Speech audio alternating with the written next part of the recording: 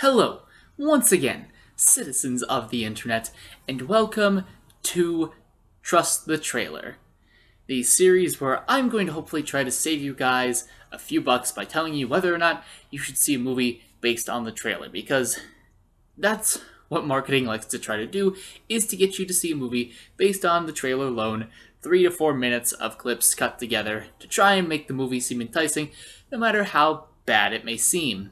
Today, we're taking a look at Pixels.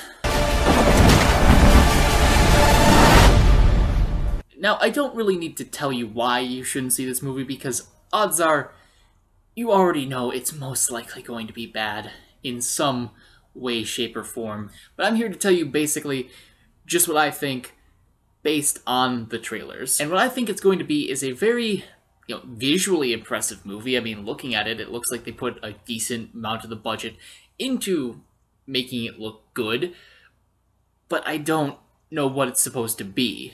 You've got like two different trailers, one that kind of takes more of the comedic approach to it, and then you've got another one that kind of tries to make it seem a little bit more action-y, each with just its own kind of weird blend of the scenes, all mostly the same, but just presented with either different music or different ordered clips. And I think the reason why that we all don't trust this movie to be good is because, of course, none other than Adam Sandler is at the helm. At least it's his production company, and he is starring in it. And the other big male lead in the movie is Kevin James, as well as Josh Gad and Peter Dinklage. And when I saw those two, the lattermost, I was kind of excited, because Peter Dinklage has a mullet, and it looks like they could be really interesting and fun characters. Peter Dinklage especially, knowing what a good actor he is. That being said, there is one problem that the trailer kind of brings up.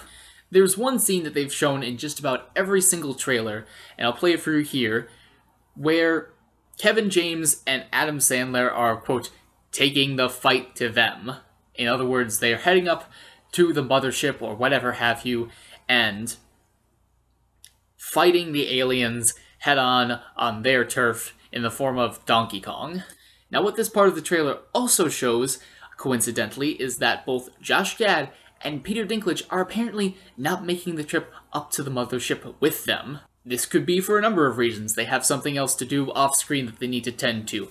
Or maybe they died, or I think most likely, each of them ended up somehow trying to sacrifice themselves for the good of the team. And I mean, I get it. You can't have all 4 or 5 main characters taking on the bad guy at once. You need to trim some of the fat. That being said, that leads me to realize that we are left with our 2 main characters of Adam Sandler and Kevin James for a majority of this movie, I think. Because if you assume that indeed Peter Dinklage and Josh Gad are out of it at that point of them heading up to the mothership, they're not going to be shown nearly as much, then you have the final maybe 20 to 25 minutes of the movie containing just those two, and none of the reason why I wanted to see this movie in the first place.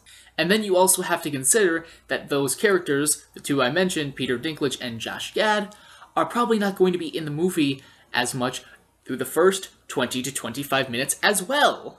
So with the runtime, what that adds up to is a whopping almost half the movie spent with just Kevin James and Adam Sandler. And I wouldn't be so concerned about this possibility if the most recent movies from both Kevin James and Adam Sandler have a combined Rotten Tomatoes score of 20.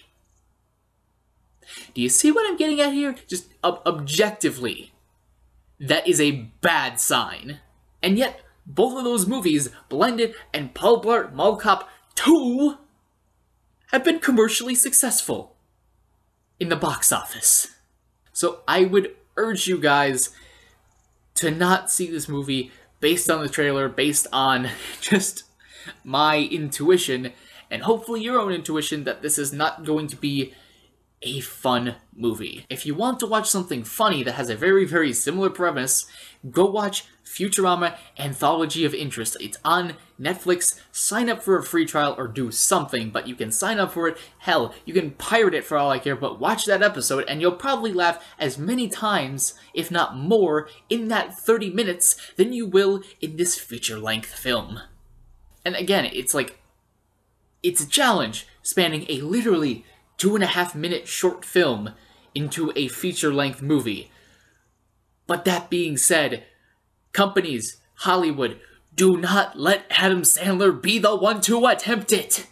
I mean, there is a movie out now that I highly recommend you see instead of Pixels that is about a superhero who has the power to shrink to the size of an ant and also telepathically control them. And that movie was done well. This movie, I can almost certainly say, will not be done well.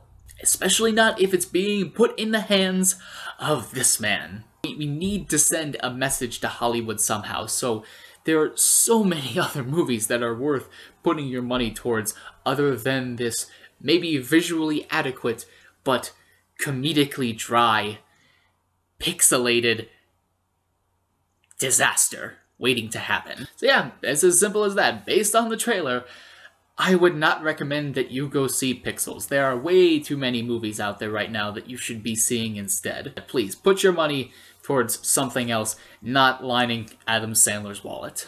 So I hope you guys enjoyed this Trust the Trailer. It's a kind of a different angle than what I did last time. Hopefully you like it. If not, I understand.